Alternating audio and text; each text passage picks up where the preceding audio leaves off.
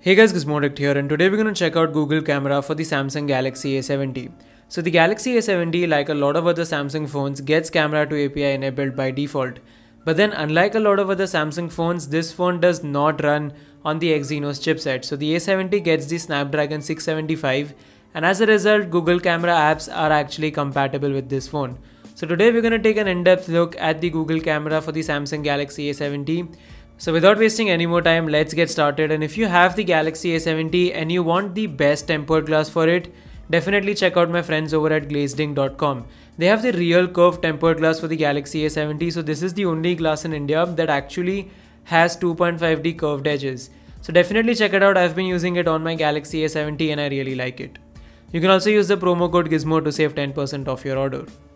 So as you know, every now and then you have a lot of new gcam apps coming in, so it's very confusing as to which app is actually working on the Samsung Galaxy A70. So I actually tried out a couple of Google camera apps and I'm linking the one that I'm actually using in the description box. Now this may change over time, but then currently I'm gonna link the most stable one that I have personally been using on my Galaxy A70.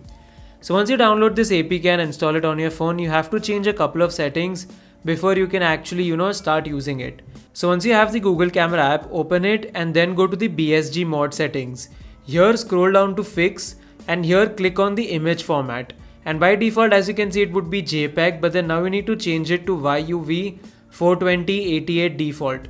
So as you can see, this is the image format that you have to use because otherwise you might have some issues in the viewfinder. So make sure that the image format is selected to this. And you can also go to the input model and change the front facing camera to Nexus 6P. Now I won't recommend you to do this in the start, but then in case front facing camera is not working on the gcam app that you're using, just change the front facing camera model to Nexus 6P instead of the Pixel 3 XL and then you should not have any issues.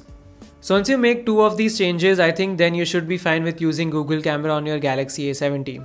So now let's get to the image quality and compare the stock camera samples to the samples from the Galaxy A70.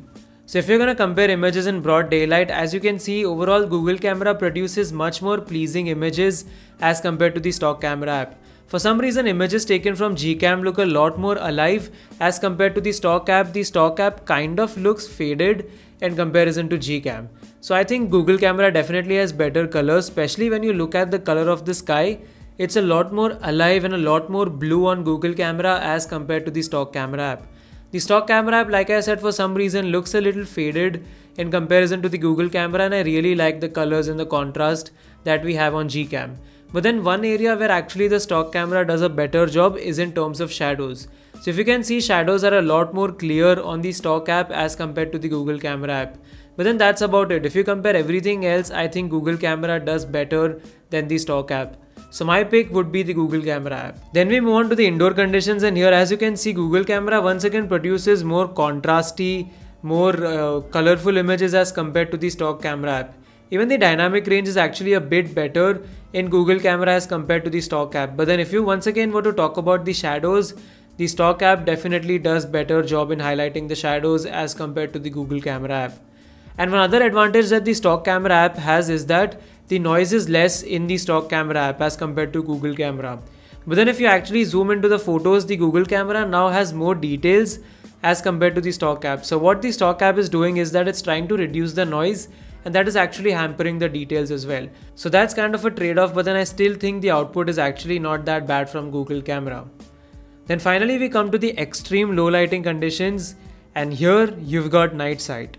Yes, night sight is actually working on the Galaxy A70. It's not working that well as it works on the Redmi Note 7 Pro or the Poco F1 or something like that, but it still works, and there is a drastic difference in the photos taken from the stock app and the photos taken from gcam with night sight. So yes, I really liked using night sight on this phone because it does make a difference, and that's why you should install Google camera on the Galaxy A70. Talking about the portrait mode on the rear facing camera, I honestly didn't like samples from the Google camera app.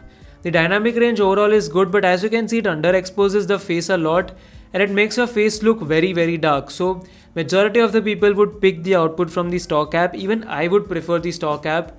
So the stock app is winner in terms of the portrait mode in broad daylight. But then when you move into the indoor conditions, here the portrait mode shots from Google camera are much better than that of the stock app. As you can see, the skin tones look a lot better in Google camera as compared to the stock app, and the overall image is better.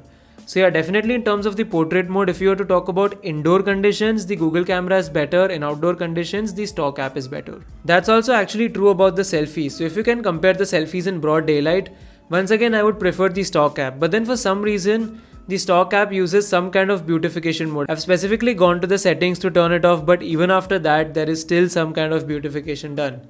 But regardless, I would still prefer the output from the stock app as compared to the Google camera app.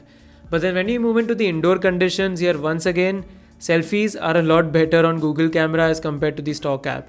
So I think Google camera is having some problems when there is like a harsh source of light. So in daylight conditions, it's not doing that well in terms of portrait mode. But then when you move indoors, it handles things very well. You can see the results on the screen right now. So yeah, in terms of indoor mode, once again, I would prefer the Google camera in terms of selfies. The stock camera has a couple of other advantages as well, because you can record videos up to 4K. Plus you've also got electronic image stabilization at 1080p. And you've also got that wide angle lens that you can actually use in some scenarios. So you've got that bit of an advantage there. And in terms of Google camera, the app is completely not compatible. I say that because if you go into the Google camera settings, the max resolution that you can click photos at with the rear facing camera is only 32 megapixel, and on the front facing camera it's only 5.2 megapixels. So yeah, that is something that I didn't like. So that is the reason why you cannot even record 4K videos in Google camera. But then regardless, I would still recommend you to install the Google camera app on your Galaxy A70.